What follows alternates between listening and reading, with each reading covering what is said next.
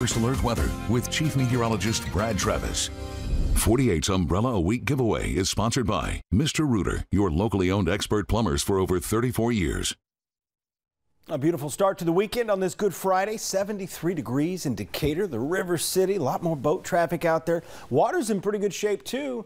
Yeah, clearly, you can see that on the Breeze camera network. This Easter is going to be one to remember. 78 degrees Saturday, 80 Sunday. Sunrise services at 6:33 Sunday morning, 56 degrees. So great weather to spend some time with the family, do a little grilling outside, maybe ride some bikes around and get off the video games, get off the phone, just enjoy what nature has provided this weekend.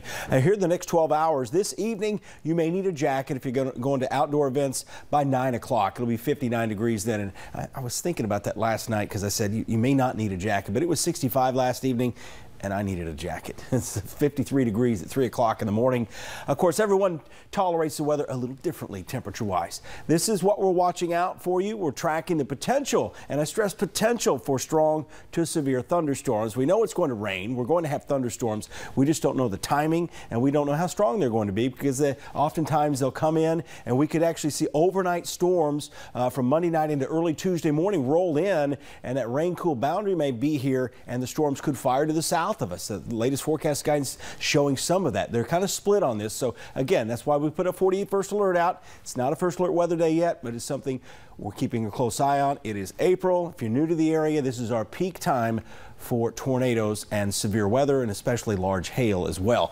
Here's the storm system. This is a pretty strong upper level low. This is the energy that's going to cross the Rockies and reemerge out in the plains Monday and then produce a round of severe weather in the plains, and then that moves east. So we'll have to watch that very closely. You can keep track here, and we know you're going to be out enjoying the weather. You may be able to get some of those alerts on our 48 First Alert weather app as well. Here's a look at it. This is our next weather maker. This is 1 o'clock Tuesday afternoon. A line of showers and thunderstorms moving through.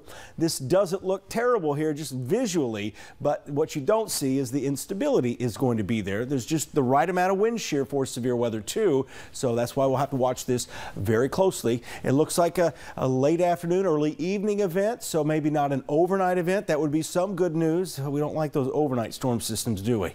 Here's your pollen forecast. That is going to be extremely high all the way into probably the next 3 weeks. We're finally getting the oak trees to come out, and when they start coming out, they get rid of their leaves, so you may notice more leaves in your yard too.